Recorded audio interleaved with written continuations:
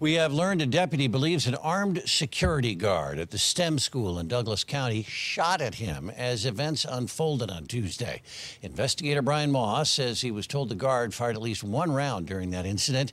We do not know if that deputy was in uniform. An investigation's underway, including ballistics, to see how many shots the guard may have fired and where those bullets ended up.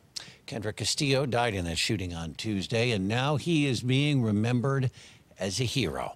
The 18-year-old tackled the gunman who opened fire in his classroom, and his father says he is not at all surprised his son moved to protect others. He was smart and he was confident and he was sure about what he was doing. You know, he was no doubt that if there's danger or there's a situation, and if he could, he's going to act on it. And, you know, that's why I'm not surprised. I'd like the world to know that, you know, this wasn't your average kid. Kendrick was not alone in that fight, and our Kelly Worthman shares the story of another student who helped take down that gunman. It happened so fast. It was such an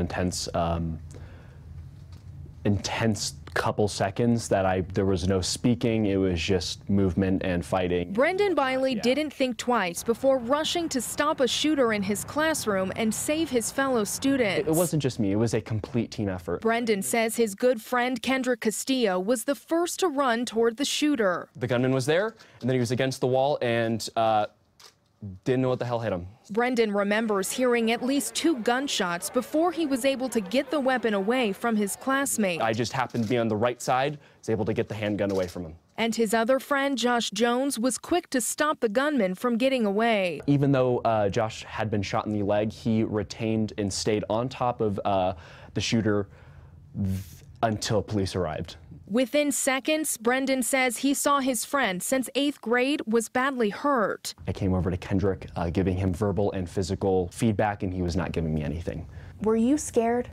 Yeah. It was immense. Like, I'm not going to pretend I wasn't scared. Like, that stuff is immensely terrifying. Yet he won't let that fear consume him. Instead, he's focusing on his friend Kendrick, who gave his life helping others. Kendrick Castillo died a legend. He died a trooper.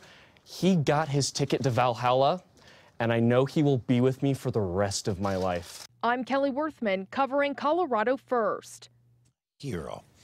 The 18-year-old suspect in that shooting made his first court appearance yesterday. Devin Erickson kept his head down for most of that appearance. Faces 1 count of first-degree murder, 29 of attempted first-degree murder. He'll be back in court tomorrow. Second suspect's a juvenile who we have learned is Maya McKinney.